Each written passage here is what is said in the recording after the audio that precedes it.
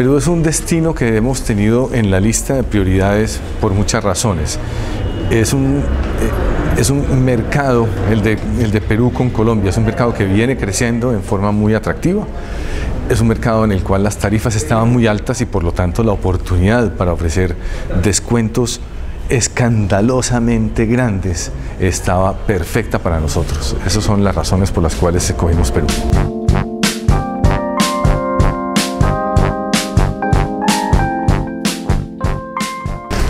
Nuestra filosofía es ofrecer el servicio básico de transporte aéreo a la tarifa muy baja y luego con pequeños incrementos el cliente escoge qué quiere comprar. Si quiere escoger la silla, si quiere entrar de primero al avión, si quiere transportar una maleta o dos maletas. La esencia es que quien no consume servicios adicionales no subsidie al que sí consume servicios adicionales y que quien no consume servicios adicionales pague la tarifa muy baja y vaya escogiendo qué compra y qué no compra.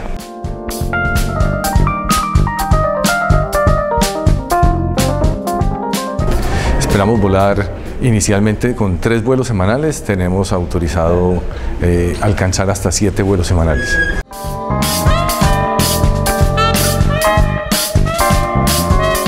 Claro, en esos otros mercados, incluyendo el de Panamá, hemos terminado ofreciendo descuentos entre el 40 y el 60% y son mercados que fácilmente crecen a ritmos del doble de lo que venían creciendo.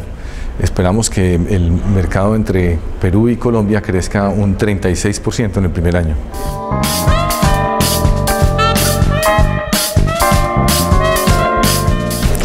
Esperamos estar transportando unos 3.600 pasajeros cada mes. Esa es la meta en el número de pasajeros cuando estemos ya estabilizados. Con 3 vuelos semanales, que seguramente serán más en el futuro.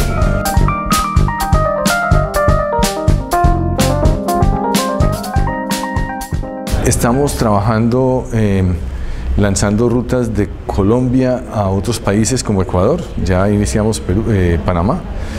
En el caso de Panamá ya operamos desde 2 ciudades colombianas y esperamos que la aceptación y el atractivo de nuestras bajas tarifas permita operar bien sea desde Lima a otras ciudades colombianas como también desde varias ciudades peruanas a varias ciudades colombianas.